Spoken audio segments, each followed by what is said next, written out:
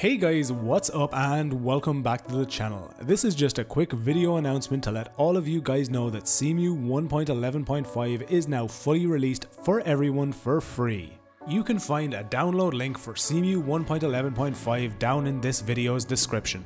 If you wish to see what kind of performance you can expect to achieve using Cemu 1.11.5 in Breath of the Wild, you can check out both of my benchmark comparison runs on two of my PCs, one containing a 3770K and GTX 680 and the other my main PC containing a 7700K and a GTX 980 Ti. As well as all of this, you can find my detailed changelog video in which I discuss absolutely everything that has changed in Cemu 1.11.5.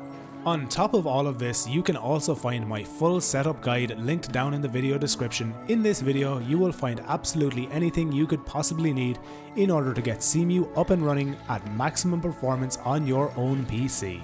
So as always, a massive thank you to all my Patreon supporters. If you wish to support the channel, get your name featured on this list, as well as a host of other benefits over on the BSoD gaming Discord. You can find a link to all of this down below. So as always guys, cheers for checking out the video. Remember to like it if you liked it, dislike it if you didn't, and subscribe to the channel if you want to see all future videos from me.